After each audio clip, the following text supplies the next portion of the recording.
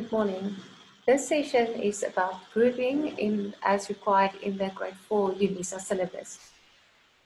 We will be discussing the method of grouping, and while we are discussing that, I will do an example of two to practically illustrate the method. The first step of the method is to determine the number of quavers given. So if we go to this exercise here and we start counting the quavers, this will be 1. The dot is equal to half the value of the note. So the value of the dot in this example will be 16. 16 plus 16 is a quaver. So that's 1, 1, this is 1. These two together, 1, 1, 1, 2, and 1. The total number of quavers in this example will be 9, and therefore we are dealing with compound time. In this case, 9/8 would be the answer then, because we counted 9 quavers in a bar, so the answer is 9 quavers. 9 quavers, because it is compound time, will be grouped into 3 groups of dotted crotchets. And to know where the different groups are, we have to make a clean divide between the different groups. A dotted crotchet will be there, there, and there. So the answer in this case would be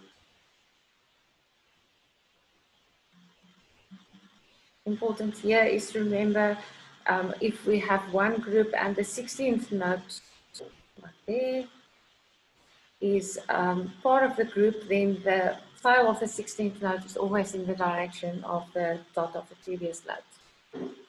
Then the next group would be the 2/16. And remember not to combine it into one note, because in this case we need to hear all the different, if it was the instrument playing it or a drum kit, any rhythmic instrument playing it, it would have been 4 distinct different notes. So one should still be able to hear the 4 different notes. In this case, it's a dotted crotchet because it has been typed there. Okay, another example. The first step is to determine the number of quavers. In this case, we've got 1, 1, 1, 1, 1, 1, 1, and 2. In total, therefore, we've got 1, 2, 3, 4, 5, 6, 7, 8, 9. This is again 9 quavers in a bar, and we are dealing with compound time. Therefore, dotted crotchets in each beat, 9/8.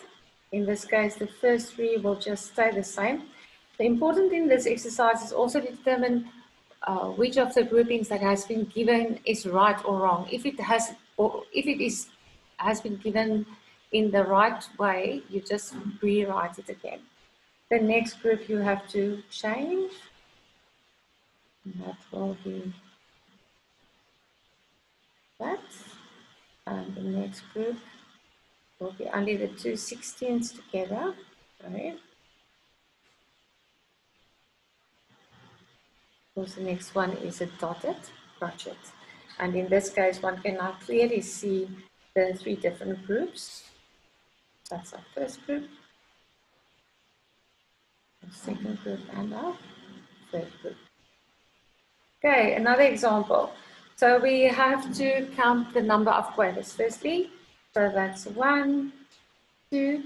This is a triplet, so that will be equal to 2, 1, 1, and 2. In total, it's 1, 2, 3, 4, 5, 6, 7, 8. Like I said before, that a triplet is always a good indication of counting and the groups being divided into crotchets.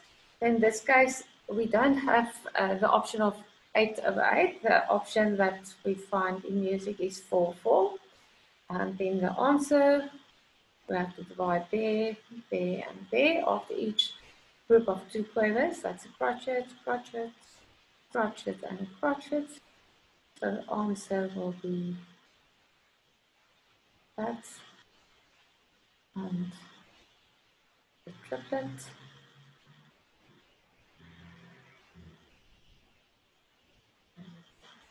Another crotchet, and a crotchet. Okay, I hope that's helped.